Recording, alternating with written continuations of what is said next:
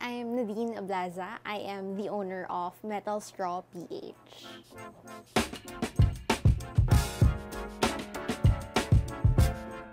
For this episode of Starting Point, Global Daily Mirror had the opportunity to talk with the owner of metalstrawph, a local business that offers customized reusable utensils. Join us in today's episode as this wise lady shares her starting point. Metalstraw is our brand that I have founded way back 2017. Ang pangalan ng brand namin is metalstrawph because way back 6 years ago, we really started with metal straws. So back in the day, sobrang panibagong concept siya because people were so used to just plastic straws. So ang dami-daming nag-order sa amin because it was a brand new concept na yung plastic straws, mapapalitan siya ng stainless steel alternative. So after that, we further innovated by bringing in metal utensils that could be customized and comes in different colors. Then after naman nun, we transferred to tumblers that also can be customized with names, company logos, until we further ventured into corporate giveaways.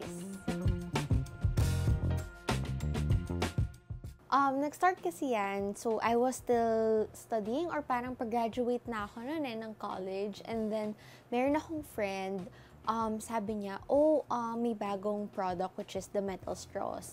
At the same time, nung way back 2017, nagkakaroon na ng mandate yung government na simula nang mag-ban ng single-use plastic. At the same time, merong nag-viral ng video ng mga turtles na pumapasok yung mga plastic straws sa ilong nila because of, yun nga, too much plastic waste na thrown into the ocean. So yun, all of those factors combined, sabi ko, let me try an initial stock of 15 pieces ng metal straws. So sabi ko, gagamitin ko yung allowance ko at that time kasi I was still a student back then. So, nag-apportion ako ng part ng allowance ko ng 3,000 pesos.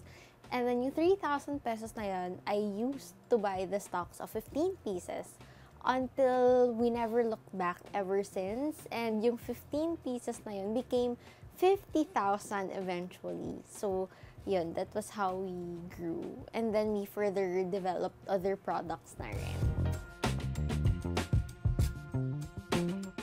Yun nga, like what I mentioned, I was on the verge of graduating na from college. Sabi ko, saan kayang track yung pipiliin ko? Kasi I come from a family of doctors. But early on in my life, parang I already knew that I could not be a doctor because hindi ako masyadong keen on memorizing jargons or hindi ko ata calling maging medical doctor like my parents and my siblings.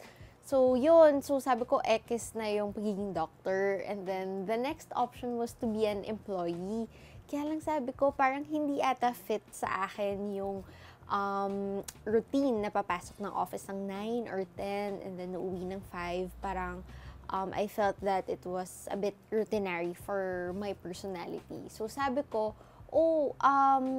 being a business owner would be a good match for me because I get to call the shots, I get to make the decisions, I get to plan out my schedule and which actions to take and which not to take. So that was another factor na I wanted to be an entrepreneur at a young age. Before, it was just my hobby, as in, when I was starting out, sabi ko nga I only had 15 pieces. So sabi ko, may order today, pack today. But now, 24 hours is just not enough to fulfill all our business operations. Parang hindi na rin ako nag-work sa ibang company or ibang path. During the time na I decided to venture on, tinuloy ko na siya and I never looked back ever since. Actually, what I always tell people is that nothing beats good old fashioned hard work. Kasi being in a business or starting a business from the ground up or starting from scratch is really a big feat. Especially for my case, I did not have any business mentors or I did not have any connections. So it was maybe doubly hard for me to really start a brand from nothing. But I'm so lucky to have really trailed on, and talagang I learned so many lessons along the way that helped me push through and really achieve where I am right now. For the metal straws, yun nga, they are an alternative to the plastic straw. So you only have to buy once kasi these metal straws are made out of stainless steel. So they won't rust, and then they won't get destroyed. Talagang it would take years bago mo kailangan siyang palitan. And then we also have the utensils kasi usually what we see in groceries or department stores are plain silverware. So yun yung mga plain silver lang. But what we offer is we have innovated into coating them with the color of your choice. Like for example, may rose gold, may glossy black, matte black, rainbow, pink, several colors to choose from. And then what we do is that we laser engrave on them. So na-etch namin yung name or company logo so that you'll never lose them. Or for example, as corporate giveaways, makikita talaga yung logo ng company. And then after that we did not stop. So we innovated by bringing in tumblers. We have collaborated with a tumbler brand wherein we do the personalizing services. So, ang cute ka kasi we are able to engrave kahit mga photos. We're able to also engrave company logos, names, special dates, or whatever the creativity of the customer is. We can customize talaga. But that's our retail line. Meanwhile, we also have our corporate line, which is about naman we produce collaterals or giveaways of mga companies for example, during year-end or mga parties or may mga celebrations or mga milestones sa offices that they need souvenirs. So we produce that for them. Once your business has grown so big na, you will realize that you cannot have a certain routine every day because the demands of the operations of the business requires different things at different points in time. But usually, I wake up around 7:30 a.m. and then I close super late na siguro mga 8 p.m. So basically, I work mga 12 hours in a day. Although, I try to keep it to 8 to 10, but kaya lang ang dami rin. We're super in demand right now. We're really trying to cater to the most number of people as possible. So yun, and then I check my orders, our orders, and then I communicate with our team because we have a team who answers the inquiries, packs the order, and then I also incorporated my schedule engraving since I can also do it on my own. Sometimes I also supervise the packing, and then we also take TikTok videos where most of our followers can see us.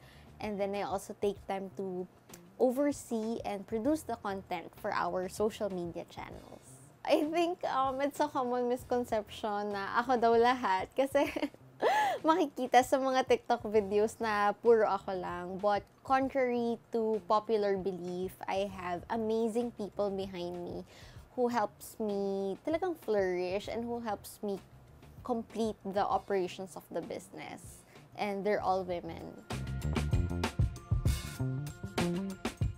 You know, for me, the biggest lesson I've learned is that you should never lose sight of why you really started.